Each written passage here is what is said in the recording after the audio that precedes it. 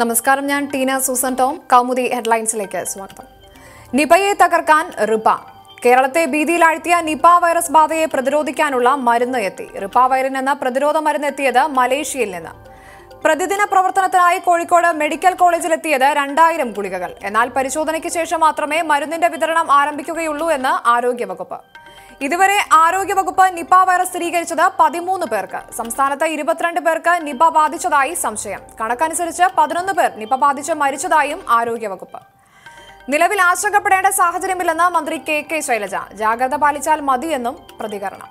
Nipah virus ബാധിച്ചവരെ ശുശ്രൂഷിക്കുന്നതിനിടെ രോഗം പിടിപെട്ട് മരിച്ച പേരാമ്പ്ര താലൂക്ക് ആശുപത്രിയിലെ നഴ്സ് ലിനിയുടെ ഭർത്താവിന് സർക്കാർ ജോലി നൽകാൻ മന്ത്രിസഭാ തീരുമാനം. കേരളത്തിൽ ജോലി ചെയ്യാൻ തയ്യാറെങ്കിൽ സജീഷിന് ജോലി നൽകും.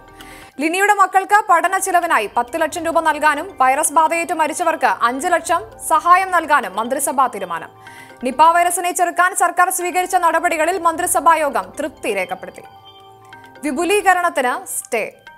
തൂത്തുക്കുടിയിലെ സ്റ്റെർലൈറ്റ് പ്ലാന്റ് വിപുലീകരണത്തിന് ഹൈക്കോടതി സ്റ്റേ. മദ്രാസ് ഹൈക്കോടതിയുടെ മധുര ബെഞ്ച് തടഞ്ഞത് പ്ലാന്റിന്റെ 2ാം യൂണിറ്റിന്റെ വിപുലീകരണം. കോടതി ഉത്തരവ് സമീപവാസികൾ നൽകിയ ഹർജിയിൽ.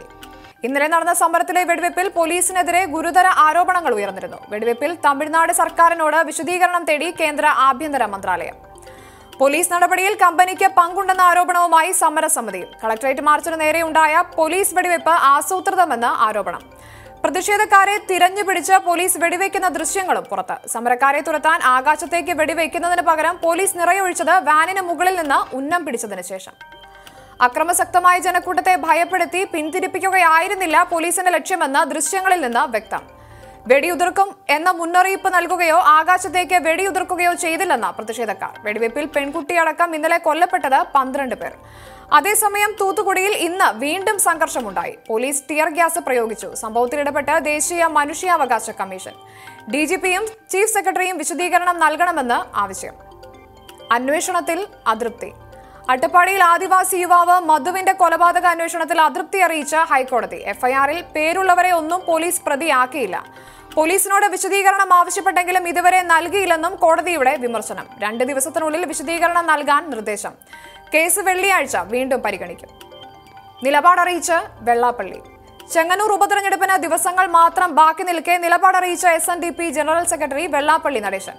3 മുന്നണികളോടും സമദൂരം പാലിക്കും. SNDPയോട് സ്നേഹവും കൂറും പുലർത്തുന്ന മുന്നണികൾക്ക് വോട്ട് ചെയ്യുന്ന കാര്യം അതത് യൂണിയനുകൾക്ക് സ്വന്തം നിലയിൽ തീരുമാനിക്കാമെന്നും വെള്ളാപ്പള്ളി നടേശൻ.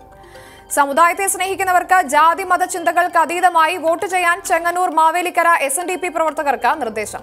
യുക്തമായ തീരുമാനം പ്രവർത്തകർ സ്വയം എടുക്കണമെന്നും പ്രഖ്യാപനം. ചെങ്ങന്നൂരിൽ നിർണായക തീരുമാനമെടുക്കാൻ പിന്നാക്ക സമുദായങ്ങൾക്ക് ശക്തിയുണ്ടെന്നും പ്രതികരണം. മണ്ഡലത്തിൽ നടക്കുന്നത് ശക്തമായ ത്രികോണ മത്സരം. UDF-നോട് പിന്തുണ പ്രഖ്യാപിച്ച മാണിയുടെ നിലപാട് ലജ്ജാകരമെന്നും വെള്ളാപ്പള്ളി. വെള്ളാപ്പള്ളിയുടെ നിലപാടിനെ സ്വാഗതം ചെയ്ത് CPM. എക്കാലത്തും SNDPയുടെ അണികൾ LDF-നൊപ്പമെന്ന് കോടിയേരി ബാലകൃഷ്ണൻ. കൂടിക്കാഴ്ചയിൽ തടസ്സമില്ല. ഉത്തര Korean ഏകാധിപതി Kim Jong ഉന്നുമായി Donald Trump നടത്താൻ നിശ്ചയിച്ചിരുന്ന കൂടിക്കാഴ്ചയ്ക്ക് മാറ്റങ്ങൾ ഉണ്ടാകില്ലെന്ന് അമേരിക്കൻ വിദേശകാര്യ സെക്രട്ടറി മൈക്ക് പോംപിയോ. പ്രതികരണം ഉച്ചകോടി നീട്ടിവെക്കാൻ സാധ്യതയുണ്ടെന്ന ട്രംപിന്റെ പ്രഖ്യാപനത്തിന് പിന്നാലെ. ജൂൺ 12-ന് സിംഗപ്പൂരിലാണ് കൂടിക്കാഴ്ച. കൂടിക്കാഴ്ച നടക്കുമെന്നതിൽ തനിക്ക് സംശയമില്ല. ചർച്ച ചെയ്യുന്ന കാര്യങ്ങളിൽ പരസ്പര ധാരണയിൽ ഇരു നേതാക്കളും എത്തുമെന്ന് ശുഭാപ്തി വിശ്വാസമുണ്ടെന്നും പോംപിയോ.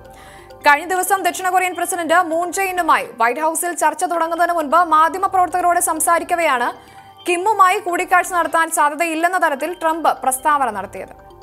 കൗമുദി ഹെഡ്ലൈൻ സമാപിക്കുന്നു. പ്രധാന വാർത്തകളുമായി 1 മണിക്കൂറിന് ശേഷം ശ്രുതി ചേരും. നമസ്കാരം.